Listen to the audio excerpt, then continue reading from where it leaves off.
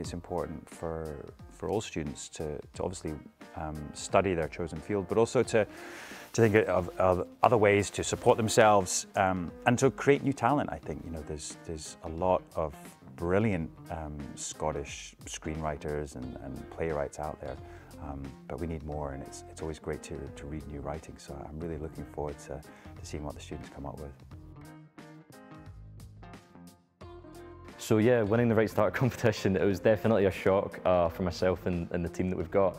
But you know, we're really excited to just push through with it and get it done to the best of our ability, yeah. So Bucket of Sunshine follows 3 naval officers in a Vanguard-class submarine which carries Britain's nuclear deterrent.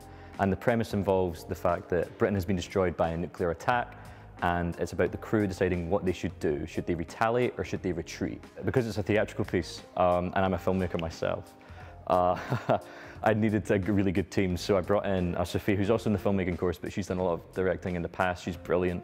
And I also brought in my good friend Rachel, who I've known for quite some time. She's a brilliant set designer and costume designer. We're all really excited to get working on it, and we can't thank Sam Heughan and the Right Start team enough for giving us the opportunity to put on a Bucket of Sunshine. We really hope that we can just live up to expectations.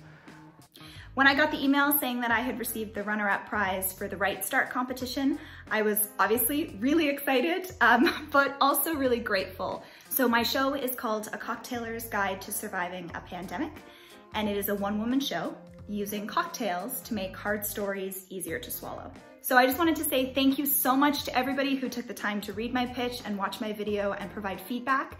But in particular, a very special shout out to Sam. Thank you so much for making this whole opportunity possible. And thank you for the time and care that you put into providing feedback on my piece. I'm really excited to implement your ideas, and with your help, really excited to see where this piece ends up.